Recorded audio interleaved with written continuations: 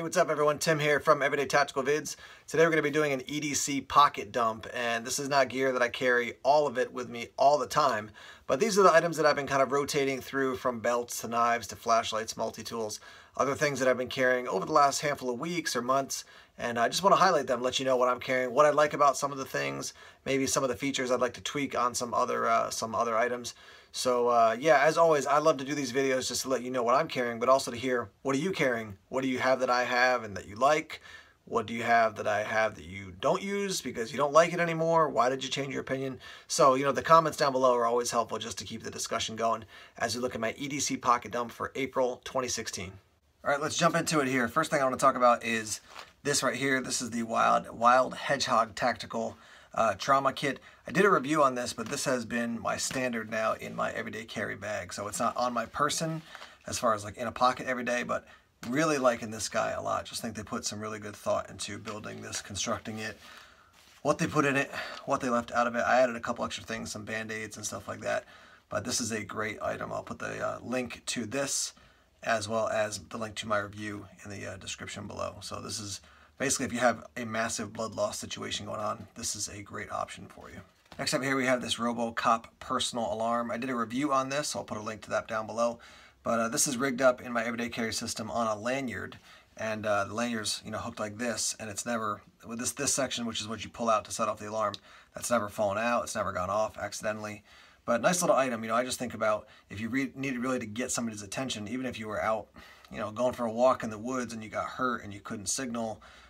This could be definitely a good way to get somebody's attention, and certainly, just for self-defense, if you're in a situation when a bunch of people come rushing up on you and you want people to know that you're in trouble, pulling this little tab and setting off the alarm is certainly a good way to get attention. I actually recommended this to one of my coworkers, and she picked up one, and you can get these individually or in threes. So check this out. I'll put a link down below, both to my review and to, if you want to purchase this item or any of the other items, I'll put links down below.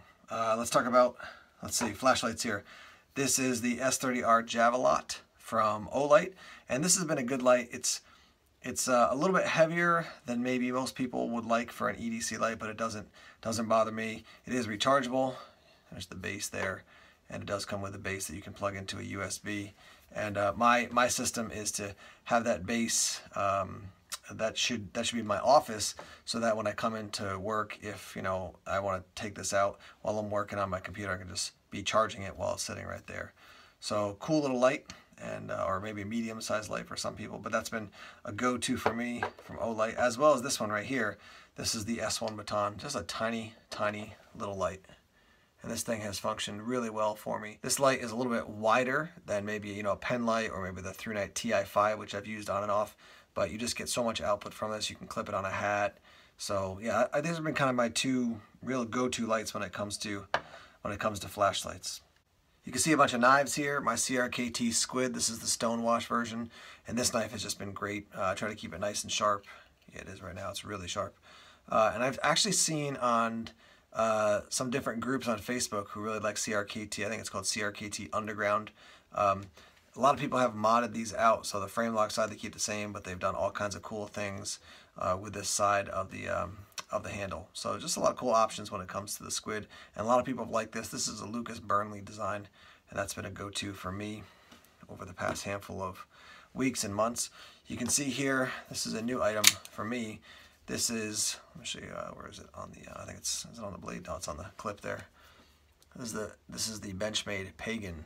And I actually got this from a good friend for a birthday present, and this is my first out the front knife that I've ever owned, other than a couple that I've done reviews on from Schrade. But yeah, it's a chisel grind, 154 cm, and this is getting rolled into my everyday carry setup as well. Just a cool knife. Again, you got to be aware of what you can have legally in your area, what you can't have. But this guy's a rock star. Cool knife. Another knife I've been running on and off is the Ontario Knife Company jp-tac. Kind of a unique design. You can see very textured handle. It is an assisted opening, and it's got that blade kind of drops down. So let me just show you here. It is a liner lock, but when you pop it open, I mean, the thing flies open, and then you can lock it push that little button to the side. So yeah, this has been a cool little knife. I'm just using that kind of as an EDC option, testing it out, and I'll be doing a review on this one and letting you guys know a little bit more about this in the future. Let me put these guys to the side here so I don't accidentally cut myself in the process of talking about these things. This has been another go-to for me. Boker Nano. Looking back, I don't know if I would have gotten the lime green again, maybe the black, but it's just a cool little knife. And you know, as far as your basic everyday carry uses, cutting boxes open, slicing things, cutting little pieces of rope or string, whatever. This has been a cool knife, and just so small. I mean, look at it when it's all folded up. That thing is just really tiny. And I don't know if I own any other Bokers. This might be the only Boker I own, but I've liked this one, and it's 440C for the steel.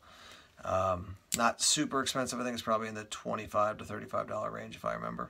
But that's been a cool little blade as well. I wanted to clear all that stuff out of the way so you could actually see this belt too. This is the Trackline belt, and I featured this in a video about survival and tactical belts.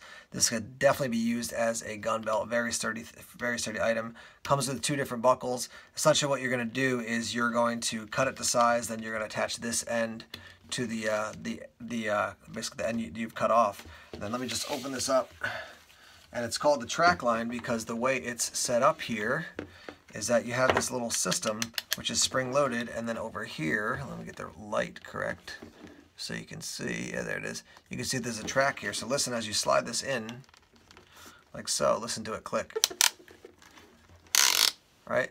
And now, it cannot pull back because it locks in. The only way you can release it is you press up on this.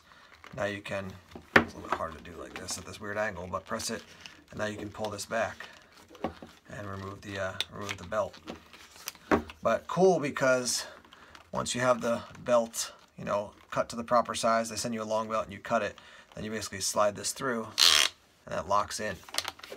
So you're not going to have the belt falling apart. Trackline belt, really cool, and this is from Core Essentials. And again, I'll put a link to these guys down below. You can get it in black, you can get it in brown as well. They did this as a Kickstarter campaign. It was really successful. And I know other people who have used these and run these and been really happy with them. So I definitely encourage you to check this out.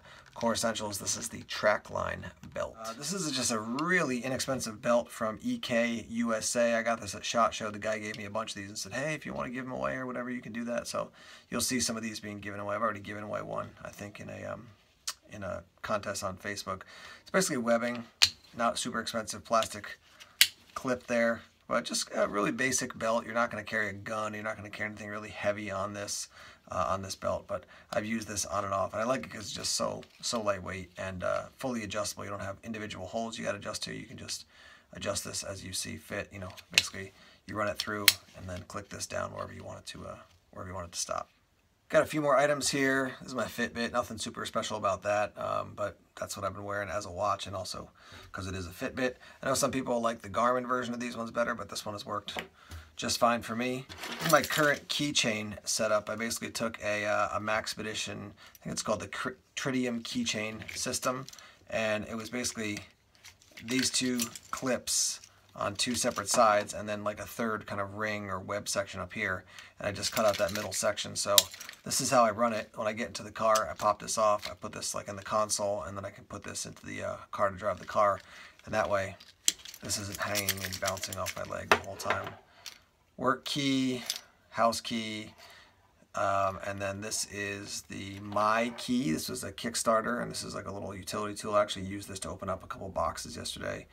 You know, bottle opener, you can use that to open up boxes. You got some hex wrenches there. It is titanium, so it's very lightweight. My go-to for my light has been the Nightcore tube. Let's see if we can get up to the higher setting. There it is.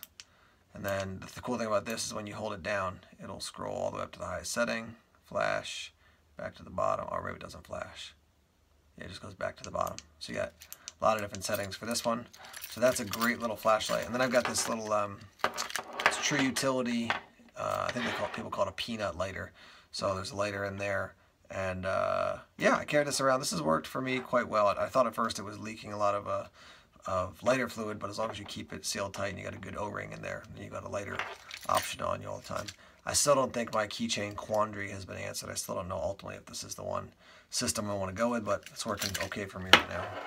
3 other things I've been using. This is the Slim Fold wallet, and yeah, so this is super lightweight, super small, compact. I really like the VanQuest wallets, but I've just been testing this one out for a while. It does limit the amount of cards I can carry and stuff I can carry, but it's been a good wallet, nice and lightweight. And even though I've beat it up pretty well, there's no tears or anything. So it's been a good wallet for me. Definitely would recommend checking that out. This is a newer item. This is a tactical / survival pen, I would say, from jp-tac. And it's basically kind of a modular system. You can put a bunch of different things on it. There was a Kickstarter campaign. There's a fire steel in here. I actually lost part of the end section, so there's a glass breaker. There's also a whistle. I'll show you the fire steel here real quick if I can do this properly. A little bit hard to do on camera. Let's see if this will. Am I doing that? Yeah. So there's your fire steel right there, and then you can swap out the pen if you want to. Again, a whistle, fire steel, glass breaker, a bunch of different things built in. So I'm going to see if they can send me a replacement end section there. Definitely a bigger tactical pen, not something you're going to throw into a into your pants pocket. It's just, I think, too big. But it just offers you a bunch of different options, with the fire steel, with the glass breaker, with the whistle, and again, like I said, there's some modularity to it, so you can add some other things in. Check out their I'll put some links to these guys down below so you can check out kind of what they're doing. They also have a keychain pen, which I did a short video on, which is right here. Similar, but definitely smaller, as you can see, and I took the little keychain loop off the end there. But jp-tac, I've been running that guy. This last item here is a multi-tool from Schrade, and I think this guy could be a serious winner for Schrade. This is the ST11, so you can see spring-loaded pliers. We do have a Phillips head there, and then let me actually close this up just to show you some of the tools. So you have a flat head there, and then you've got a knife right there. Close it up. On this side, we have a file, and you could probably use that. It's too wide actually to use as a screwdriver, but file and a can opener. And this is the thing I think is most cool about it is, let me do this correctly. So here's what it looks like to actually have the pliers deployed, right? But then over here on the other side, if you close this up and then swing this out, you have a pair of scissors, and they are spring-loaded, and I mean they're large compared to most multi-tool size scissors. These are quite big. I would say almost twice as big as your average size of multi-tool scissors. So I've been carrying this around as really kind of like, instead of an EDC knife, I've been carrying this as my EDC multi-tool. It doesn't give you a ton of options, but if you're looking for, a knife, a file, a couple screwdrivers, and then scissors as well as those pliers, I think this could be a really cool option to check out. So once again, you swing this out. Now you've got the it's a little bit too thick here on the end for me, but that is a flathead driver, and then swing this out like this. Now you got multi-tool, or a pair of scissors right in your multi-tool. There you have a quick pocket dump of items I've been carrying over the past months and weeks. But again, like I said at the beginning, the most fun when it comes to doing these types of videos is reading your comments down below and hearing what you're carrying, what do you like, what do you not like, what have you swapped out, what are you now carrying versus what you were carrying in the past. Let's just hear about what you're running, and also which of these items do you like, have you used, do you want to know more about. Certainly in the comments, if you ask those questions, I'll do my best to get back to you and let you know about those things. I was planning originally on doing a pocket dump video like every month, but it just seems kind of like overkill. So I'll do it every handful of months just to let you know what I'm actually running. So like I often say, let's get the conversation started in the comments section.